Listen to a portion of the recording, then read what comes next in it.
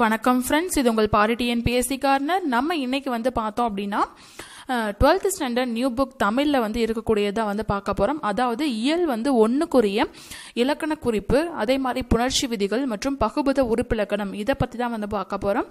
இது வந்து இயல் 1க்கு வந்து பார்க்க போகிறோம். அடுத்தடுத்த வீடியோக்குள்ளே வந்து இயல் 2, இயல் 3 அந்த மாதிரி வந்து வரிசையாக வந்து பார்க்கலாம். அதுக்கு முன்னாடி இதான் வந்து ஃபர்ஸ்ட் டைம் நீங்கள் என் சேனலை வந்து நீங்கள் பார்க்குறீங்க அப்படின்னா மறக்காமல் சப்ஸ்கிரைப் பண்ணுங்கள். பக்கத்தில் ஒரு பெல் ஐக்கான் தெரியும், அதை கிளிக் பண்ணுங்கள். அப்போ தான் நான் எப்பப்பெல்லாம் வீடியோஸ் போடணும் அப்போல்லாம் என்னோட வீடியோஸோட நோட்டிஃபிகேஷன் உங்களுக்கு தவறாமல் கிடைக்கும். இதுக்கு முன்னாடி நான் என் வீடியோஸ் வந்து என் சேனலில் வந்து போட்டிருப்பேன். அதோட வந்து ரிமைனிங் வீடியோஸ், அதாவது பார்ட் 1 போட்டிருப்பேன், பார்ட் 2 வந்து மிஸ் ஆகிருக்கலாம். அந்த வீடியோலாம் கண்டிப்பாக வந்து இந்த வீக்குள்ளே வந்து நான் வந்து அப்லோட் வந்து பண்ணிடுறேன். அது வந்து உங்களுக்கு வந்து ரொம்ப ரொம்ப யூஸ்ஃபுல்லாக இருக்கும். இப்போ வாங்க வீடியோக்குள்ளே போகலாம். இதில் வந்து 12th ஸ்டாண்டர்ட் தமிழ் புக்கில், நியூ தமிழ் புக்கில் வந்து இயல் 1 வந்து உயிரினம் ஓம்பப்படும் அப்படிங்கிற ஒரு செய்யுள் தான் ஃபர்ஸ்ட் வந்து இருக்கக்கூடியது. அதில் வந்து ஃபர்ஸ்ட் வந்து இலக்கண குறிப்பு வந்து நம்ம வந்து பார்க்கலாம். ஃபர்ஸ்ட் வந்து இலக்கண குறிப்பில் வந்துட்டு ஃபர்ஸ்ட் வந்து பார்த்தோம் அப்படின்னா செம்பருதி, செந்தமிழ், செந்நிறம், இது வந்து என்ன அப்படின்னா பண்பு தொகைகள். நம்மளுக்கு முதல்ல தெரியும், மை விகுதி மறைந்து வந்தாவே அது வந்து பண்பு தொகை அப்படிங்கிறது நம்மளுக்கு தெரியும். செம்பருதி அப்படிங்கிறது செம்மை கூட்டல் பருதி, செந்தமிழ் அப்படிங்கிறது வந்து செம்மை கூட்டல் தமிழ், செந்நிறம் அப்படிங்கிறது செம்மை கூட்டல் நிறம் அப்படிங்கிறது தெரியும். அதே மாதிரி வந்து உருபுகள் வந்து மறைந்து வந்தால் தொகை எனவும், வெளிப்படையாக வந்தால் தொகா நிலை அப்படின்னு வந்து நம்ம வந்து படிச்சிருக்கோம் முன்னாடியே. பழைய புக்லேயே நம்ம வந்து தொகை மற்றும் தொகா நிலை தொடர் அப்படின்னு சொல்லிட்டு நம்ம வந்து படிச்சிருக்கோம். அதே தான் இங்க மை விகுதி மறைந்து வந்தால் அது வந்து பண்பு தொகை அப்படின்னு வந்து சொல்றாங்க. அடுத்தது வந்து பார்த்தோம் அப்படின்னா முத்துமுத்தாய் என்பது என்னது அப்படின்னா அடுக்கு தொடர். முத்துமுத்தாய் அப்படிங்கிறது வந்து அடுக்கு தொடர் அப்படின்னா என்ன அப்படின்னா 2, 3, 4 முறை வந்து அடுக்கி வருவது தான் அடுக்கு தொடர் அப்படின்னு சொல்றோம். இது வந்து பிரித்தால் பொருள் தரும். ஆனால் இரட்டை கிளவி என்பது வந்து பிரித்தால் வந்து பொருள் தராது. இரண்டு முறை தான் வந்து வரும். சலசல, மடமட இந்த மாதிரி வந்து வரக்கூடியது இரட்டை கிளவி அப்படின்னு வந்து சொல்றோம். இங்க வந்து முத்து அப்படின்னு சொல்லிட்டு வந்து பிரித்தால் பொருள் உண்டு. அதனால இது வந்து அடுக்கு தொடர். அடுத்தது சிவந்து அப்படிங்கிறது என்ன அப்படின்னா வினையச்சம். ஊ விகுதி வந்தனால இது வந்து வினையச்சம் அப்படின்னு வந்து சொல்றோம். இதே ஆ விகுதி வந்திருந்தால் அது வந்து பெயரச்சம் அப்படின்னு வந்து சொல்லுவோம். அடுத்தது வியர்வை வெள்ளம் அப்படிங்கிறது என்ன அப்படின்னா உருவகம் அப்படின்னு வந்து சொல்றோம். வியர்வை வெள்ளம். இதே வந்து வெள்ள வியர்வை அப்படின்னு வந்துச்சு அப்படின்னா வெள்ளம் போன்ற வியர்வை அப்படின்னா வெள்ளம் மாதிரி வந்து வியர்வை வருது. அப்போ வந்து வெள்ளம் வந்து ஓமையாகவும் வியர்வை வந்து நார்மலான ஒரு சொல்லா வந்து கொடுத்திருந்தாங்க அப்படின்னா அது வந்து ஓமை தொகை அப்படின்னு வந்து சொல்லுவோம். அதாவது எடுத்துக்காட்டு முன்னாடி வந்திருந்தா, அதாவது ஒரு ஓமையை கூறி ஓமயத்தை வந்து சொன்னால் அது வந்து ஓமை தொகை அப்படின்னு வந்து சொல்றோம். இதுல வந்துட்டு எடுத்துக்காட்டு பின்னாடி வந்திருக்கு, அதாவது வெள்ளம் அப்படிங்கிறது பின்னாடி வந்திருக்கு, வியர்வை அப்படிங்கிறது முன்னாடி வந்திருக்கனால இது வந்து உருவகம் அப்படின்னு வந்து சொல்றோம். அடுத்தது வந்து பார்த்தோம் அப்படின்னா உறுப்பிலக்கணம், பகுபத உறுப்பிலக்கணம். இதுல வந்து ஃபர்ஸ்ட் வந்து பார்த்தோம் அப்படின்னா சாய்ப்பான் அப்படிங்கிறது எப்படி பிரிக்கலாம் அப்படின்னா சாய் கூட்டல் இப்பு கூட்டல் ஆண், அதாவது 2 இப்பு வரும். அடுத்துல வந்து ஆண், ஆள் இந்த மாதிரி வந்தாவே நம்மளுக்கு தெரியும். அது வந்து ஆண் அப்படின்னு வந்துச்சுன்னா அது வந்து ஆண்பால் வினைமுற்று விகுதி, ஆள் அப்படின்னு வந்துச்சுன்னா பெண்பால் வினைமுற்று விகுதி அப்படின்னு சொல்லிட்டு இதுல வந்து எப்பவுமே ஃபர்ஸ்ட் வரக்கூடியது நம்மளுக்கு தெரியும் பகுதி அப்படின்னு சொல்லிட்டு.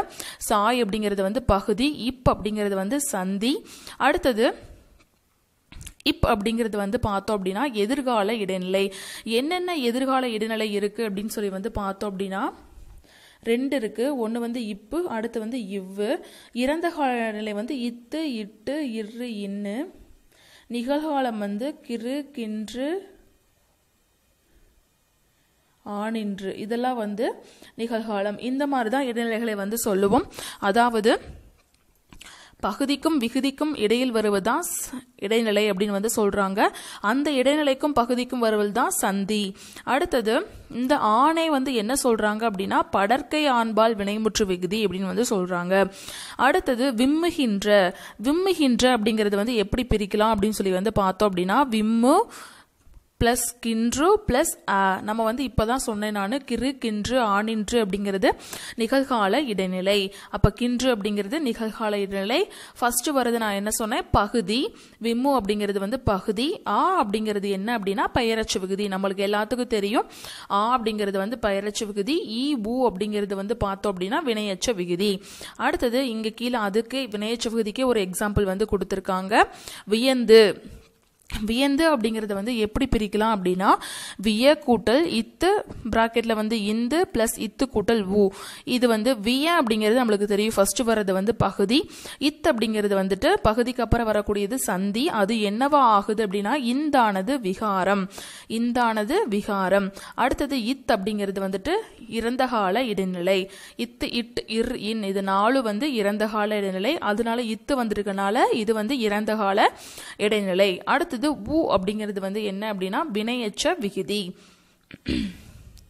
அடுத்தது வந்து பார்த்தோம் அப்படின்னா இருந்தாய். இருந்தாய் அப்படிங்கறதுல வந்துட்டு எப்படி பிரிக்கலாம் அப்படின்னா இரு கூட்டல் இத்து, அதே மாதிரி பிராக்கெட்ல வந்து இன் பிளஸ் இத்து பிளஸ் ஆய். இரு அப்படிங்கிறது வந்து பகுதி, இத் அப்படிங்கிறது வந்து சந்தி. இது வந்து இந்தானதுனால விகாரம் அப்படின்னு வந்து சொல்றாங்க. அடுத்தது இத்து வந்தனால இது வந்து இறந்த கால இடைநிலை. அடுத்தது ஆய் அப்படிங்கிறது வந்து பார்த்தோம்னா முன்னிலை ஒருமை வினைமுற்று விகுதி. ஆய் அப்படிங்கிறது முன்னிலை ஒருமை வினைமுற்று விகுதி. இருந்தாய் ஒருத்தரை தான் நம்ம வந்து சொல்றோம், அதனால ஒருமை வினைமுற்று விகுதி. அடுத்தது புணர்ச்சி விதி. புணர்ச்சி விதியில வந்துட்டு ஃபர்ஸ்ட் வந்து பார்த்தோம் அப்படின்னா புணர்ச்சி விதிகள் நம்ம வந்து எல்லா கிளாஸ்லயும் நம்ம வந்து படிச்சிருக்கோம். ஈறுபோதல், இடையகரம் ஈயாதல், ஆதி நீடல், அடியகரம் ஐயாதல், தன்னொற்றில் முன்னின்ற மெய்த்திரிதல், இதெல்லாமே வந்து நம்ம என்ன சொல்றோம் அப்படின்னா புணர்ச்சி விதிகள் அப்படின்னு வந்து சொல்றோம். இதுல வந்து ஃபர்ஸ்ட் வந்து பார்த்தோம் அப்படின்னா செம்பருதி. செம்பருதி எப்படி பிரிக்கலாம் அப்படின்னா செம்மை கூட்டல் பருதி அப்படின்னு சொல்லி வந்து பிரிக்கலாம். இதுல வந்துட்டு இது எப்படி செம்பருதி அப்படின்னு சொல்லி வந்து ஆச்சு அப்படின்னா ஈறுபோதல் எனும் விதிப்படி இதுல வந்து மை விகுதி வந்து போயிரும். அதனால செம் கூட்டல் பருதி செம்பருதி அப்படின்னு சொல்லி வந்து ஆகும். இது வந்து எப்படி கேட்பாங்க அப்படின்னா செம்பருதி அப்படின்னு சொல்லி வந்து கொடுத்துட்டு கீழ்கண்ட விதிகளில் எதன்படி இது வந்து புணர்ந்து வந்திருக்கு அப்படின்னு சொல்லி வந்து கேட்பாங்க. எத்தனை விதிகள் இதுல புணர்ந்து வந்திருக்குன்னு கூட கேட்பாங்க, அல்லது என்ன விதி இதுல வந்திருக்குன்னு கூட கேட்பாங்க. அதனால நம்மளுக்கு இந்த விதிகள் வந்து ரொம்ப ரொம்ப இம்பார்ட்டன்ட். ஈறுபோதல் அப்படின்னாவே ஈறுனா கடைசியில் இருக்கிறது வந்து போயிரும், அதுக்கப்புறம் 2 சேர்ந்து வர்றதுதான் ஈறுபோதல் அப்படின்னு வந்து சொல்றோம். அடுத்தது வானம் எல்லாம். வானம் பிளஸ் எல்லாம். வானம் பிளஸ் எல்லாம் இது வந்து என்ன விதி அப்படின்னா உடல் மேல் உயிர் வந்து ஒன்றுவது இயல்பே. உடல் மேல் உயிர் வந்து ஒன்றுவது இயல்பே. மெயினா நம்ம என்ன சொல்றோம் அப்படின்னா உடல் அப்படின்னு வந்து சொல்றோம். அதைத்தான் நான் வந்து என்ன கொடுத்திருக்காங்க அப்படின்னா மெய் அப்படின்னு கொடுக்க பதிலாக உடல் அப்படின்னு சொல்லி வந்து கொடுத்திருக்காங்க. இந்த இம் அப்படிங்கிறது தான் உடல், அதாவது மெய் அப்படின்னு சொல்றோம். இதன் மேல வந்துட்டு உயிர் ஏ அப்படிங்கிறது வந்து என்ன அப்படின்னா உயிர் அப்படின்னு சொல்றோம். இதன் மேல வந்து இது வந்து ஒன்றுவதனால 2 ஒன்று சேர்ந்து வரனால இம் பிளஸ் ஏ அப்படின்னு என்னவா வரும் அப்படின்னா மே அப்படின்னு சொல்லி வந்து புணரும். இம் பிளஸ் ஏ என்னன்னு புணரும், மே அப்படின்னு சொல்லிட்டு வந்து புணரும். அதனாலதான் இது வானம் எல்லாம் அப்படின்னு சொல்லிட்டு வந்திருக்கு. ரொம்ப ரொம்ப ஈஸி ஃப்ரெண்ட்ஸ். இந்த விதிகளை தெரிஞ்சுக்கிட்டீங்கன்னாவே உங்களுக்கு வந்து ஈஸியா புரிஞ்சுக்கிட்டா போதும். அடுத்தது உன்னை அல்லால். உன்னை அல்லால் அப்படிங்கிறது வந்து எப்படி வந்து பிரிஞ்சு வந்திருக்கு அப்படின்னா உன்னை கூட்டல் அல்லால் அப்படின்னு சொல்லி வந்து பிரிக்கலாம். இதுல வந்து இது எப்படி வந்து எந்த விதிப்படி வந்து புணரும் அப்படின்னு சொல்லிட்டு வந்து பார்க்கலாம். இதுல வந்து ஃபர்ஸ்ட் வந்து விதி வந்து பார்த்தோன்னா ஐ வழி எவ்வும் அந்த விதிப்படி வந்துட்டு என்ன வந்திருக்கு அப்படின்னா உன்னை கூட்டல் கூட்டல் அல்லால் அப்படின்னு சொல்லி வந்து வந்திருக்கு. அதாவது ஐ வழி எவ்வும், அதாவது இதுல வந்துட்டு உன்னை அப்படிங்கிறதுல வந்துட்டு அந்த ஐ விகுதி வந்து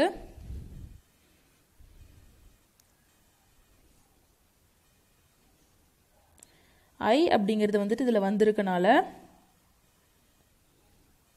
உன்னை அப்படிங்கிறதுல வந்துட்டு ஐ வந்திருக்கனால இது வந்து ஐ வழி ஆகும் அப்படிங்கிற விதிப்படி என்ன வரும் அப்படின்னா உன்னை பிளஸ் பிளஸ் அல்லால் அப்படின்னு சொல்லிட்டு வந்து வரும்.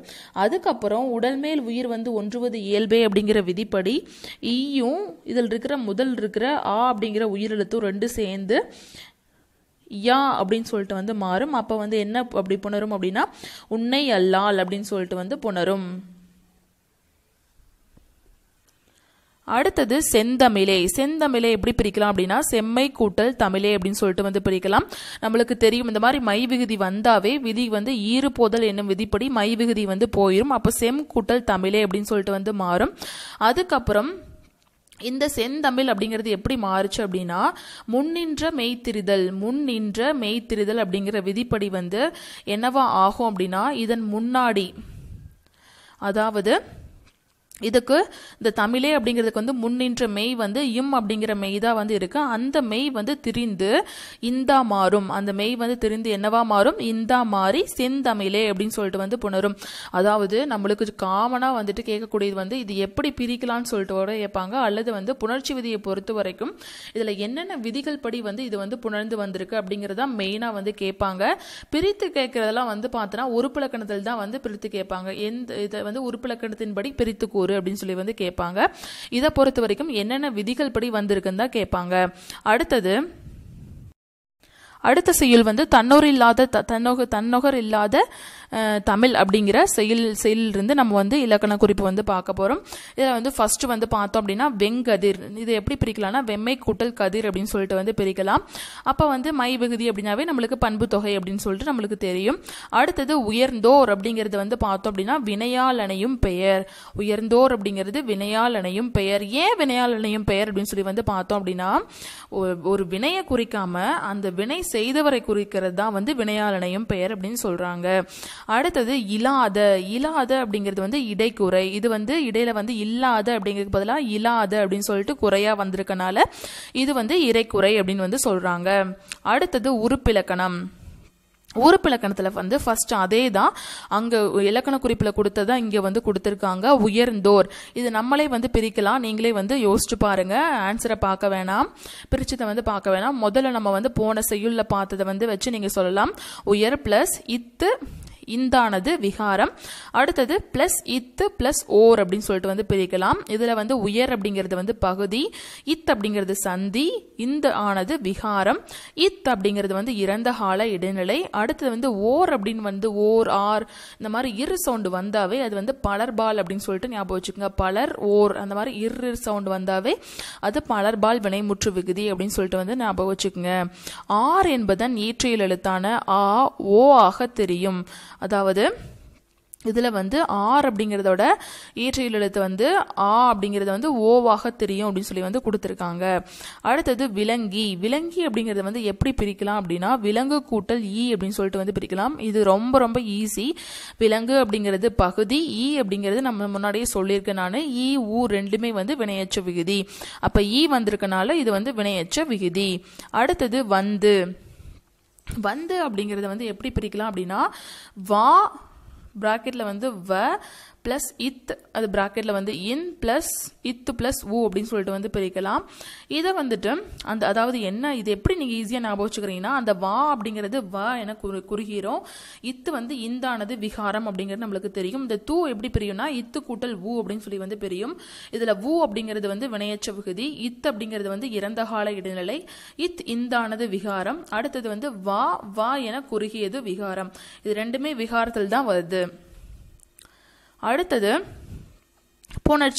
புணர்ச்சியில வந்து ஃபர்ஸ்ட் வந்து பார்த்தோம் அப்படின்னா ஆங்கவற்றுள் அப்படிங்கிறது வந்து எப்படி பிரிச்சு எந்த விதிப்படி புணருது அப்படின்னு சொல்லி புணர்ச்சி விதியில வந்து பார்த்தோம் அப்படின்னா ஆங்கவற்றுள் எப்படி பிரிச்சு நம்ம வந்து விதி வந்து படிப்புன்றது அப்படின்னு சொல்லிட்டு வந்து பார்க்கலாம். ஆங்கு பிளஸ் அவற்றுள் இதுல வந்து எப்படி வந்து பிரியுது அப்படின்னா விதி வந்து ஒன்னு வந்து பார்த்தோம் அப்படின்னா உயிர்வரின் உக்குரல் மெய்விட்டு ஓடும். அதாவது உக்குரல் அப்படிங்கிறது அந்த கூ அப்படிங்கிறது வந்துட்டு அதுக்கு முன்னாடி வந்து அவற்றுள் ஆ அப்படிங்கிற உயிரெழுத்து வந்தனால இது வந்து மெய்யை வந்து விட்டு ஓடிடும் அப்படின்னு வந்து சொல்றாங்க. அப்ப மெய் அப்படிங்கிறது வந்துட்டு விட்டு ஓடிடுச்சு அப்படின்னா இக் அப்படிங்கிறது மட்டும்தான் வரும். அப்ப வந்து ஆங் பிளஸ் அவற்றுள் அப்படின்னு சொல்லிட்டு வந்து வரும். அதுக்கப்புறம் வந்து என்ன விதிப்படி புணரும் அப்படின்னா இப்ப வந்து இந்த மெய்யும் இந்த உயிரும் அதாவது இக் அப்படிங்கிற மெய்யும் ஆ அப்படிங்கிற உயிரும் உடல் மேல் உயிர் வந்து ஒன்றுவது இயல்பே அப்படிங்கிற விதிப்படி ஆங்கவற்றுள் அப்படின்னு சொல்லிட்டு வந்து புணரும். ரொம்ப ரொம்ப ஈஸி ஃப்ரெண்ட்ஸ். நீங்க வந்து அந்த விதிகளை மட்டும் முன்னின்ற மெய் தெரிதல், அதுக்கப்புறம் உயிர்வரின் உக்குரல் மெய்விட்டோடும். இந்த மாதிரி உடல் மேல் உயிர் வந்து ஒன்றுவது இயல்பே, ஈறு போதல், இனமிகள், இந்த மாதிரி விதிகள் எல்லாம் எப்படி புணருது அப்படின்னு சொல்லிட்டு நீங்கள் வந்து உங்களுக்கு எக்ஸாம்பிள்ஸ் பார்க்க தான் உங்களுக்கு ஞாபகம் வரும். இந்த வீடியோ பார்த்தா மட்டும் பத்தாது, நீங்கள் வந்து ஒவ்வொரு புக்கில் இருக்கக்கூடிய புணர்ச்சி விதிகளை நீங்கள் வந்து எடுத்து வந்து ஒர்க் அவுட் பண்ணி பார்க்கணும். அது மட்டும் இல்லாமல் இந்த வீடியோ நீங்கள் திரும்பி பார்த்தா கூட உங்களுக்கு ரொம்ப யூஸ்ஃபுல்லாக இருக்கும். அடுத்தது தனியாளி. தனியாளி அப்படிங்கிறத எப்படி பிரித்து வந்து எந்த விதிகள் புணருது அப்படின்னு சொல்லி வந்து பார்த்தோம் அப்படின்னா, தனி கூட்டல் ஆளி அப்படின்னு சொல்லிட்டு வந்து வருது. நம்ம முன்னாடியே வந்து பார்த்தோம், உன்னை அறிந்தால் உன்னை அப்படின்னு சொல்லிட்டு வந்து பார்ப்போம். அதில் வந்து அந்த ஐ வழி எவ்வும் அப்படின்னு சொல்லிட்டு ஒரு விதி வந்து பார்த்துருப்போம். இதுலேயும் அதே மாதிரி தான் தனியாளி அப்படிங்கிறதுல வந்துட்டு நீ அப்படிங்கிறது வந்துட்டு ஐ வழி எவ்வும் அப்படிங்கிற விதிப்படி வந்து தனி கூட்டல் கூட்டல் ஆளி அப்படின்னு சொல்லிட்டு வந்து வரும். அதில் வந்துட்டு அந்த வந்து ஒரு பாடு வந்துட்டு என்ன வரும் அப்படின்னா, இந்த ஈயும் ஆவும் உடல் மேல் உயிர் வந்து ஒன்றுவது இயல்பே அப்படிங்கிற விதிப்படி புணர்ந்து தனியாளி அப்படின்னு சொல்லிட்டு வந்து புணரும். அடுத்தது வெங்கதிர். வெங்கதிர் வந்து எப்படி அப்படின்னா, வெம்மை கூட்டல் கதிர் அப்படின்னு சொல்லிட்டு வந்து ஃபர்ஸ்ட் பிரிச்சுக்கணும். அதுக்கப்புறம் ஈறுபோதல் விதிப்படி வந்து இந்த மை விகுதி வந்து போயிடும். அடுத்தது வெம் கூட்டல் கதிர் அப்படின்னு சொல்லிட்டு வந்து இருக்கும். அடுத்தது வந்து என்ன அப்படின்னா, முன் நின்ற மெய்த்திரிதல். இதுக்கு முன்னாடி இருக்க மெய் வந்து திரிஞ்சு அப்படிங்கிறது திரிஞ்சு என்னவா மாறும் அப்படின்னா இங்கா மாறி வெங்கதிர் அப்படின்னு சொல்லிட்டு வந்து மாறும். இதுதான் ஃப்ரெண்ட்ஸ், இவ்வளோதான் புணர்ச்சி விதி வந்து மொத்தம் இதில் 3 தான் இருக்குது. 3 இருக்குது. அதே மாதிரி எல்லாத்துலேயும் நம்ம பழைய 12th புக்கை கம்பேர் பண்ணுறப்போ இதில் இலக்கணம் எல்லாம் கொஞ்சம் கம்மியாக தான் கொடுத்துருக்காங்க. ரொம்ப ஈஸியாகவும் இருக்குது. நீங்கள் புரிஞ்சுக்கிட்டிங்கன்னா உங்களுக்கு ரொம்ப ஈஸி ஃப்ரெண்ட்ஸ். இந்த வீடியோ உங்களுக்கு பிடிச்சிருந்துச்சு அப்படின்னா மறக்காமல் லைக் பண்ணுங்கள், ஷேர் பண்ணுங்கள் அண்ட் கமெண்ட் பண்ணுங்கள். அப்படியே என்னோட சேனலை மறக்காமல் சப்ஸ்கிரைப் பண்ணுங்கள். நன்றி, வணக்கம்.